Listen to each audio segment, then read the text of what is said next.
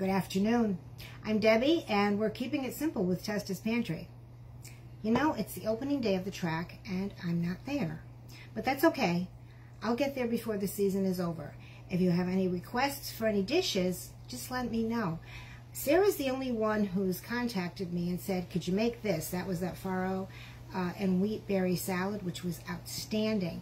So if you have any ideas, just reach out, message me, or you can email me too. Debbie@testaspantry.com.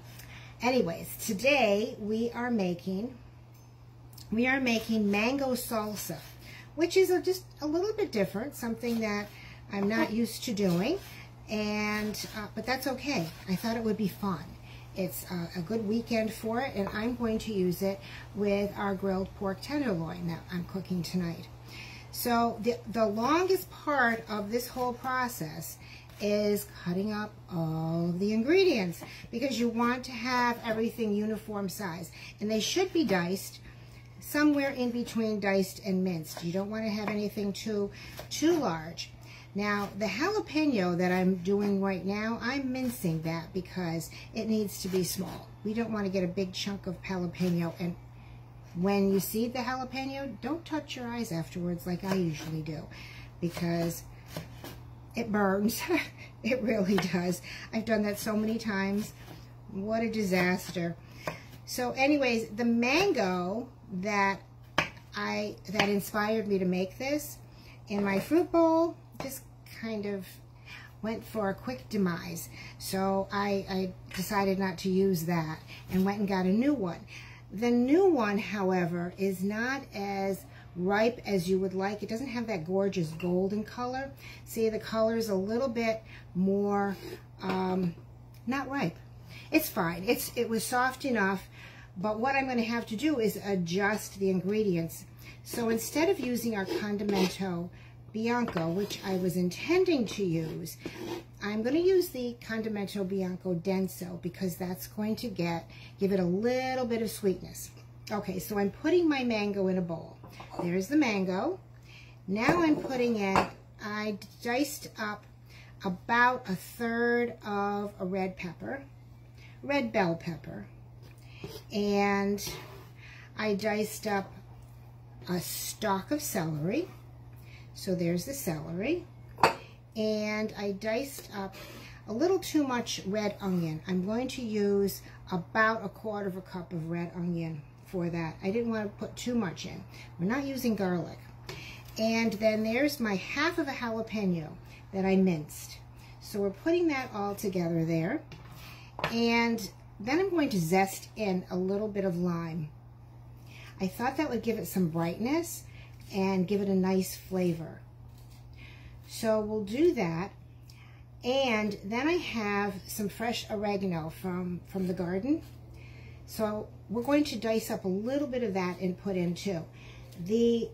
Another herb that you could use, which would be lovely, would be cilantro, that I don't have. So we're not using cilantro, we're using some oregano.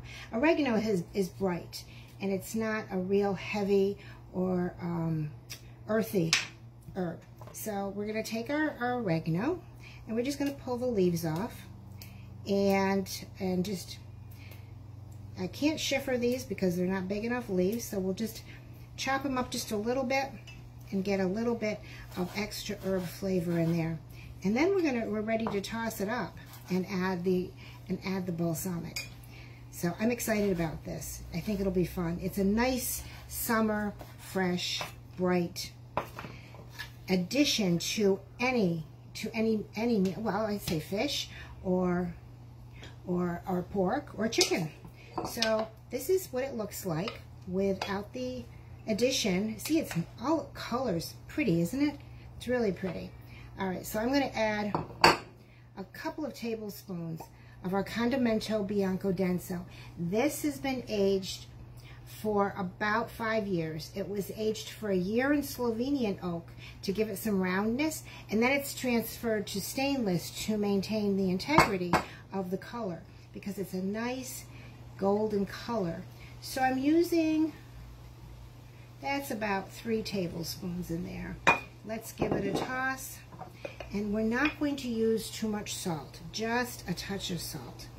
So I'll put a grind in there or two, and then we'll give it a taste and see what it needs. Okay, that's always the fun part, is tasting.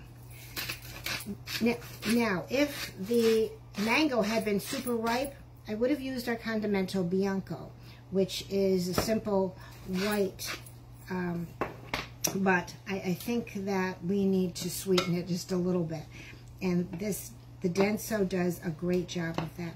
So let's get my spoon, and we'll give this a little taste and see what it needs.